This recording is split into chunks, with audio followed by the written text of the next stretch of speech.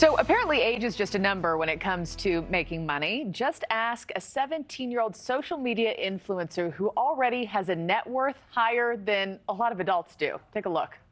As a 17-year-old who's made almost six figures, investing in stocks has definitely been a big part of my success. So here's some advice for investing as a teen from a teen. First off, there is no minimum age to start investing. You can open a custodial account at any age, allowing you to invest under your parents' name.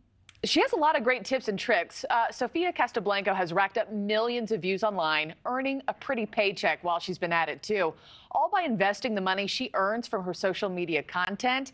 Her preferred stocks, she started off with Apple, Tesla, Amazon, and she's here now to talk about how she does it in today's Money Matters segment, brought to you in association with Intuit TurboTax. So joining me now is social media influencer and teen investor Sofia Castablanco. Sofia, welcome to the show. Thank you for being here.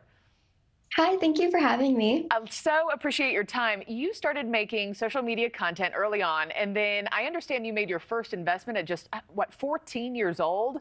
Not many teens have that kind of forward-thinking money mindset. How did that start for you? Yeah, so I made my first investment when I was 14 because I had just begun making an income from social media. And my parents really encouraged me to, instead of just parking my money into a savings account, instead to invest it. So I did my research and I later made my first investment in index funds and then in my three favorite companies as well. Yeah, and your three favorites were Tesla, Amazon, and Apple, right? Why'd you start there? Why those? I've always loved Tesla. I love like the technology of their cars and everything, and it was always my dream to get my own. And then Apple and Amazon, I've heard like that they were pretty low risk and they were just kind of like really popular stocks at the time. And so those were the three that I started with, and then also index funds as well. And I understand you've been so successful that you've now been able to buy your own Tesla, with your earnings. What started going through your mind when you started seeing those positive results and returns on your investments that you were making? Oh my gosh, I think it was just like a dream come true, honestly. I never would have imagined for it to really take off the way that it did. So whenever it did, I was so excited because I was like, oh my gosh, I can finally get like my dream car. And it was really exciting. What other high schoolers are paying for their own car with their own money from investments? It's so impressive. What's your advice to other people who hear your story and they say, you know what, I want to be like Sofia. I'd like to dip my own toe into investing, but I don't know where to start, and I'm more risk averse than she is. What's your advice?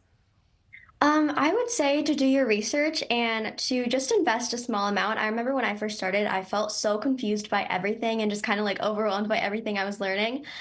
So just try to do your research. Don't get overwhelmed by everything that you're kind of learning. And even if you just invest a small amount, it can grow over time. So don't feel like you need to have a lot of money to start off. Yeah, I imagine all your friends at school are saying, hey, Sofia, like, where should I put this $100? Like, girlfriend, I need some advice. What's your next investment goal? I'm curious.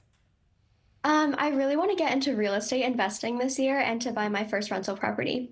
Well, I have no doubts in my mind that you will make that happen. Sofia Castablanco, thank you so much. Thanks for watching, everybody. Go to joinnn.com to find NewsNation on your television provider. Also, don't forget to click that red subscribe button below to get more of NewsNation's fact-driven, unbiased coverage.